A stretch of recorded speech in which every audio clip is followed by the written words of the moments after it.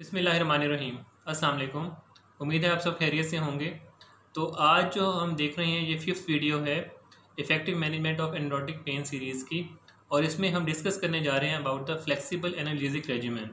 इससे पहले हमने लास्ट वीडियो में कंटिन्यूस पेन रिलीफ रेजिमेन को डिस्कस किया था। तो जो फ्लेक्सिबल एनाल्जेसिक रेजिमेन है ये बेसिकली फोकस करता है उन तमाम क्लासेस ऑफ ड्रग्स के यूज़ को bye minimising the side effects of all the classes. और इसमें हम माइल्ड पेन, मॉडरेट पेन और सवेयर पेन को की जो रिलीफ है उसको हम डिस्कस करेंगे। उसको मैनेज करने के लिए देखेंगे कि किस तरीके से हम मैनेज कर सकते हैं by using all the different combination of drugs, और कौन सी ड्रग्स कहाँ पर यूज़ की जा सकती हैं। तो जब भी पेशेंट हमारे पास प्रेजेंट करता है with mild degree of pen, तो उसमें हम सबसे पहले उसकी हिस्ट्री लेंगे। उसमें देखेंगे कि क्या उस पेशेंट में एनसेड्स हम प्रेस्क्राइब कर सकते हैं या वो कंट्राइंडिकेटेड हैं।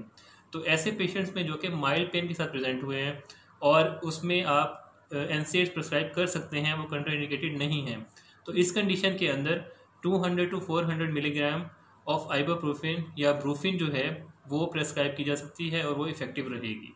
इसके मुकाबले में ऐसे पेशेंट्स जो कि माइल्ड पेन के साथ ही प्रेजेंट हुए हैं लेकिन उनके अंदर जो एनसेड्स हैं या आइबुप्रोफेन है वो प्रेस्क्राइब नहीं की जा सकती, वो कंट्राइंडिकेटेड है, पेशेंट एस्थमेटिक हैं या उनमें कोई रीनल फेलियर का प्रॉब्लम रहा है, या मेडिकली कॉम्प्रोमाइज्ड हैं, या फिर उनके अंदर जीआईटी डिस्टर्बेंस का इशू है। तो ऐसे पेशेंट्स के अंदर 650 milligram to 1000 milligram of acetaminophen या पैरास्टामोल जो उसका जो कॉम्बिनेशन है एवरी 6 और वो आप प्रेस्क्राइब कर सकते हैं और वो इफेक्टिव रहेगा। इसके बाद कैटेगरी आ जाती है जिसमें पेशेंट मॉडरेट पेन के साथ प्रेजेंट हुआ है, और सिमिलरली अगर उसमें कंट्राइंडिकेशन नहीं है एनसेड्स की, तो फिर आप क्या कर सकते हैं, आप 600 milligram to 800 milligram of Brufen भी आप प्रेस्क्राइब कर सकते हैं, या उसके मुकाबले में 600 मिलीग्राम आइबुप्रोफेन के साथ 1000 मिलीग्राम ऑफ एसिटामिनोफेन और पैरास्टामोल का कॉम्बिनेशन भी आप प्रेस्क्राइब कर सकते हैं।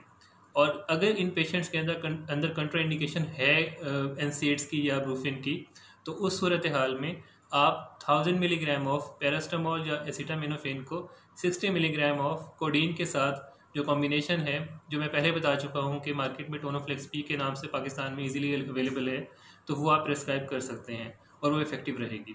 अब थर्ड कैटेगरी आ जाती है सवेयर पेन के साथ। बहुत ज़्यादा पेन के साथ जब पेशेंट प्रेजेंट करता है तो उस कंडीशन में हमें मज़ीद उस डोज को एडजस्ट करना पड़ सकता है, और उसमें बेहतर यह है कि हम कॉम्बिनेशन थेरेपी यूज़ करें। अगर उसमें एनसेड्स कंट्राइंडिकेटेड नहीं भी हैं तो आपको 600 मिलीग्राम ऑफ आइबुप्रोफेन या ब्रूफिन के साथ जो पैरास्टामोल का कॉम्बिनेशन 1000 मिलीग्राम में, और साथ में इक्विवेलेंट ऑफ ऑक्सीकोडोन 10 मिलीग्राम का जो ओपियोइड कॉम्बिनेशन है, ये आप उस पेशेंट में प्रेस्क्राइब कर सकते हैं और वो इफेक्टिव रहेगा।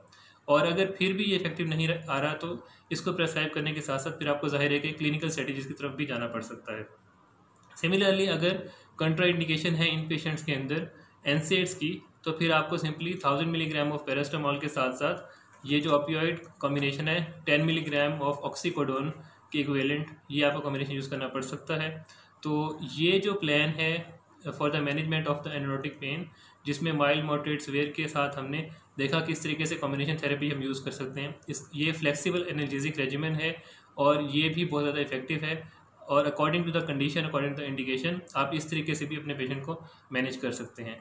तो उम्मीद है कि आपको इससे कुछ फ़ायदा होगा, और अगर आपको वीडियो पसंद आए तो उसको लाइक कीजिएगा, अपने कोलीग्स के साथ इसको शेयर भी करें, और चैनल को सब्सक्राइब अगर नहीं किया तो सब्सक्राइब कर लीजिए, ताकि जो नेक्स्ट वीडियो है जिसमें हम प्रीएम्प्टिव टेक्निक्स को देखेंगे, प्रीएम्प्टिव स्ट्रेटजीज़ को देखेंगे कि हम किस तरह से प्री ऑपरेटिवली हमें कोई एनेस्थीसिया या एनाल्जेसिक्स को देने हैं, उसको हम देखेंगे। वो आप वीडियो आपको नोटिफिकेशन मिल सके और आप उसको देख सकें। Thank you very much.